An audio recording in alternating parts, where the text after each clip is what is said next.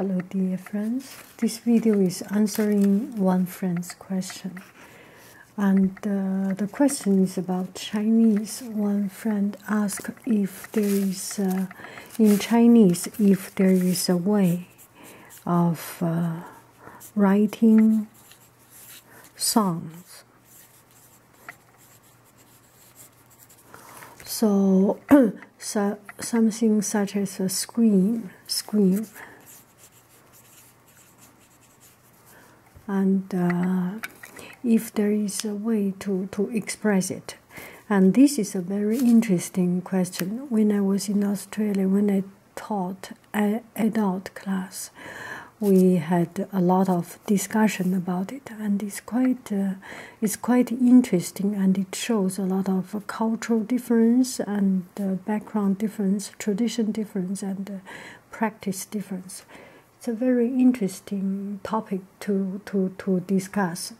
So in Chinese, we have our way of expressing sounds. In English, for example, you have oopsie. I still don't know how to write oopsie, something like it. Oh, wah. I don't know. And each country has its own way of doing it. Each language has its own way of writing this, and it is something that you have to be born of that culture, of that language, and to know how to say, what to say. And I still have trouble of writing this. And in Chinese, we have the same thing. We call it 象声词. 象 is similar. 象, pronounce 象. 声 is sound. 声诗. 声词 So 象 similar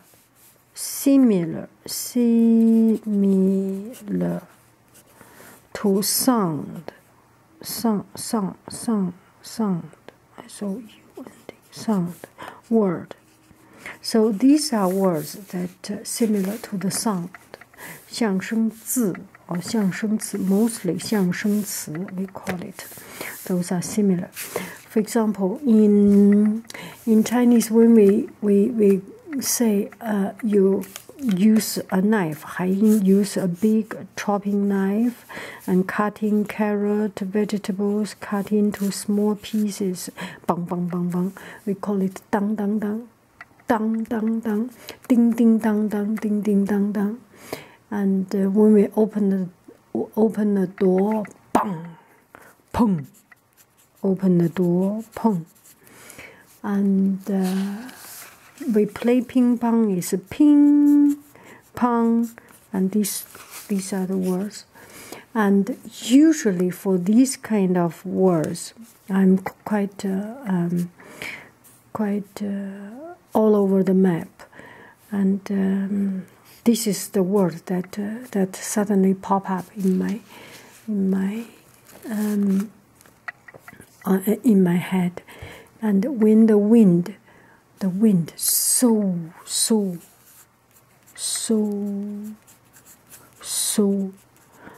and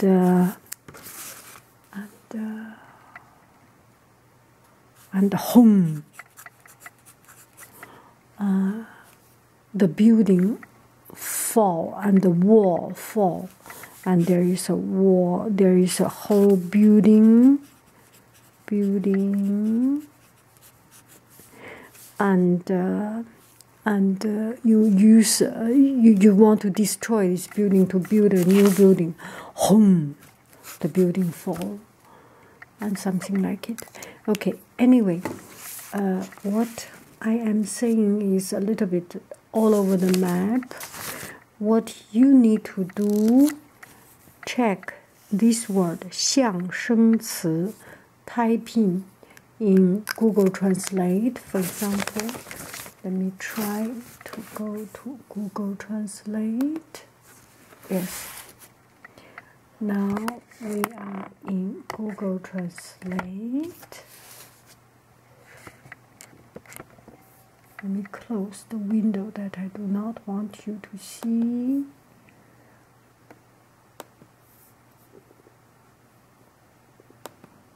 Okay, now we have only one window, I think. It is kind of safe to let you see. So now we are in Google Translate, and I type in 象声词. I will type it again, okay? So I put into Chinese input. This must be Chinese. Yes, this is Chinese input.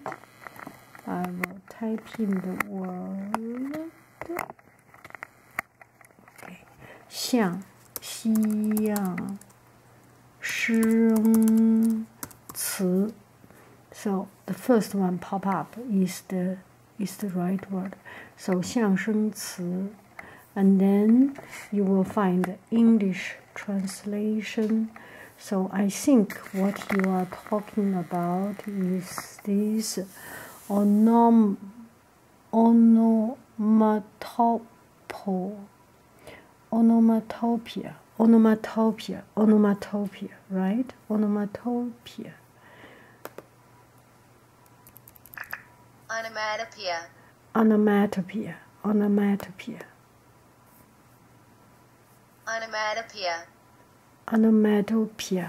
Onomatopoeia.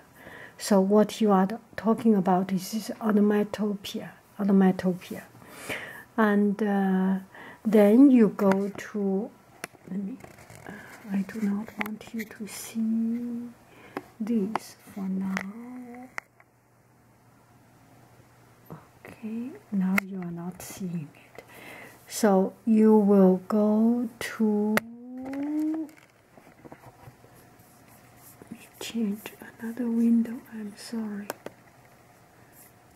I use another browser. So one moment.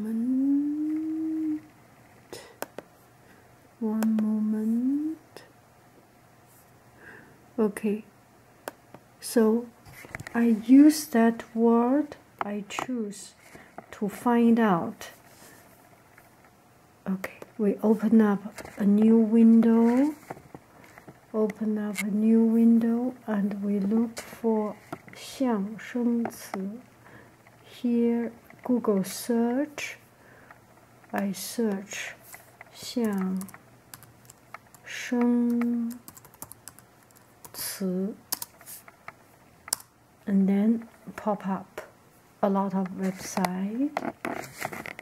Now you will have quite some websites popping up. There is one 象声词大全, so all these onomatopoeia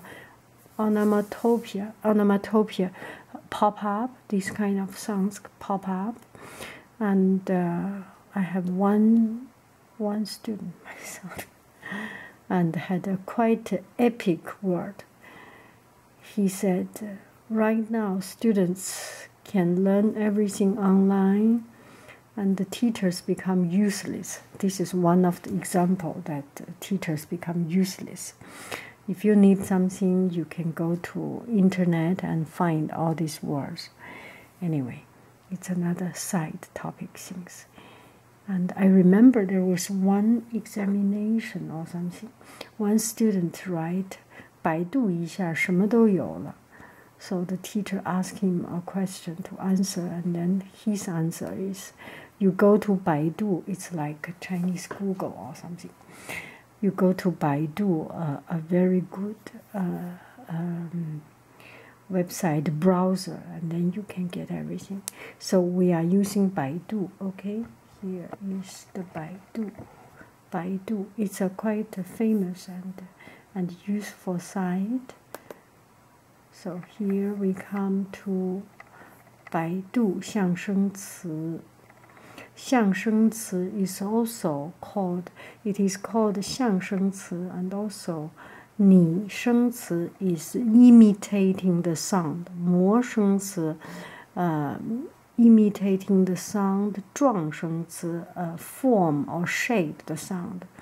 It's imitating the natural sound and make a word. And those Chinese words, usually Chinese words has a particular meaning, but those are kind of just for the sound purpose, does not have a real meaning. For example, when the airplane take off is so.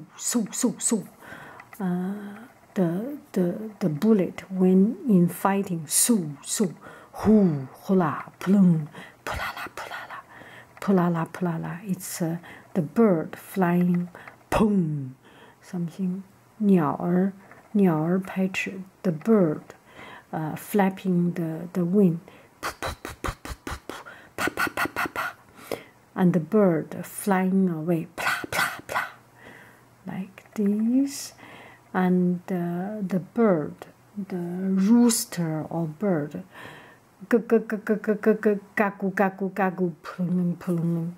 And also, I remember when I taught this class, we had discussion, and each country have a different word for the bird singing and for the pigs.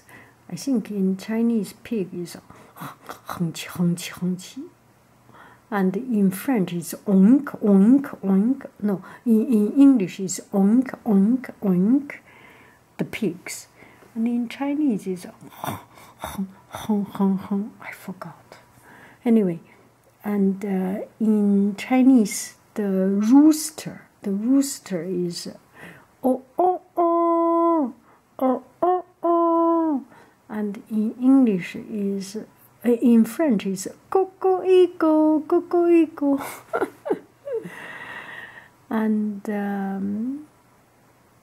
what else? Goo, the bird.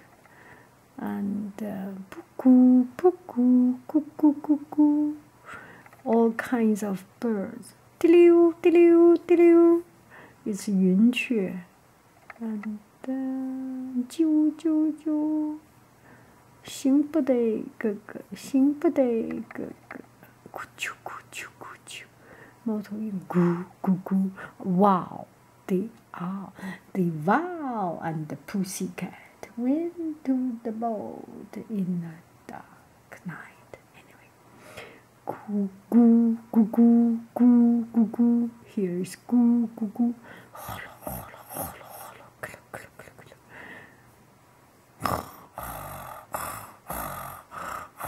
This is the sleep sound. Quack. Qi du. Dilu. So we have all these sounds. All these are the sound. And these are all the bird sound. Zi gu. I do not know the bird's name. So we have the bird sound. And then the insect. And cat. Meow. Me. This is typical Chinese. And my husband is French, and he has different way to call a cat. We have a visitor cat, and the cat always come to our place. And every time when I plan to feed him, I feed the cat. I say me. And my husband has a different sound for it. Anyway, meow is a cat. Me. And for young is meh, moo for cow.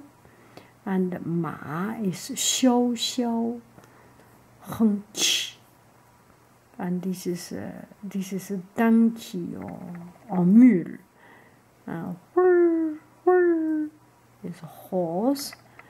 And for human being, 人生, it's to puff out a light, a candle. Pung. This one is pung. It's a heartbeat. This one is small talk.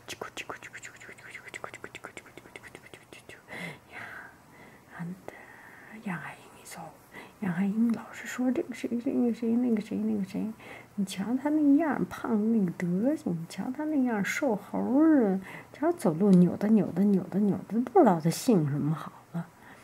叽咕叽咕叽咕叽咕，嘘嘘气喘吁吁 ，it's panting. In Chinese, it's 嘘嘘 and 叽叽喳喳 is the girlish talk.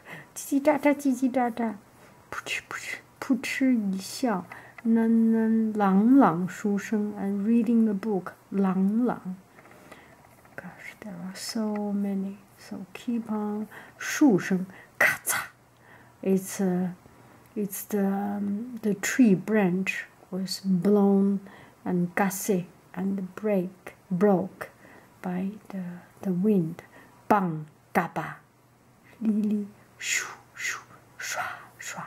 The rain and the train. Woo, di di, shoo, shoo. 马自达，哈利大卫森 and Suzuki. This is a joke. 嘟哒哒嘎突突，金属声朗朗，铿当叮当哐当哐。This you can know. 砰噗，噼啪噼啪噼啪噼啪，乒乓哒哒，梆嘣砰，呀，哗，哐，扑通，砰，哐，嘎噔，咕噜轰，砰啪。There are so many of these songs. So this is roughly these Chinese songs, and you really need to, I mean, people really were born with it. It's part of the language part that you are born with, and you listen to your mom, your mom, dad, your parents, your grandparents talking with you that particular way, and then you understand it. It's very difficult to learn when you are not first born with that language. It's same thing like the French, the conjugaison. One is conjugaison, one is masculine, feminine. It's une, un, une table, la table. And something like la civilisation and le développement, something masculine, feminine is always difficult to understand. In Chinese, in any language, each language has a unique way.